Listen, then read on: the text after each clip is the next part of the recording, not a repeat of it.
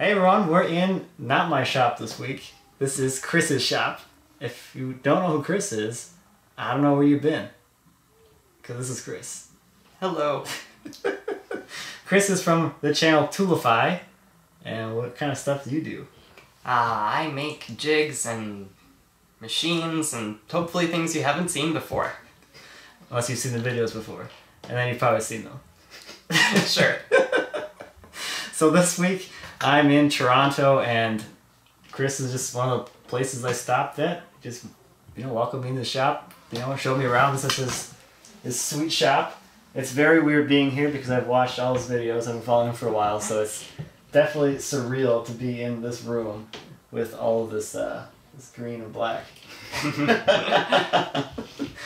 But Chris was at the meetup on Saturday, which went really well. Yeah. It was a lot of fun. We met a lot of amazing people, and A lot of people. a lot of people showed up, and that was just awesome. Yeah. Just incredible.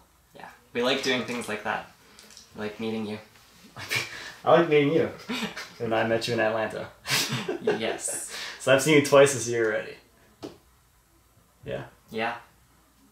Yeah. 3 times if we kiss technically. Oh, that's true.